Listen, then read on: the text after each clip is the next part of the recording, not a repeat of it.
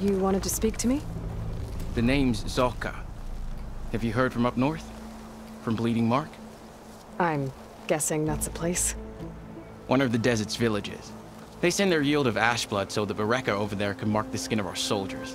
But it's been a long time since the last supply run. Too long. If you think something happened to them, can't you send someone to go check? Were it up to me. But with everyone fuming about our water rations, the commander can't spare any soldiers. My facepaint will strike fear in your enemies. Take a look.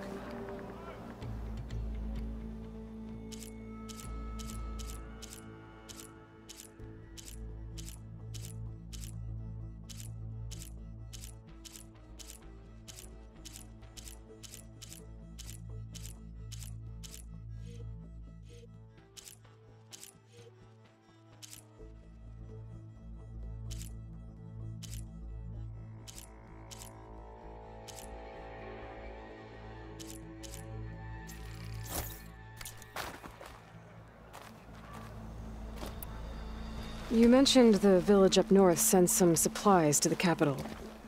Ash blood? It's a crimson stone that we grind into powder for our ink. Bleeding Mark has the largest supply.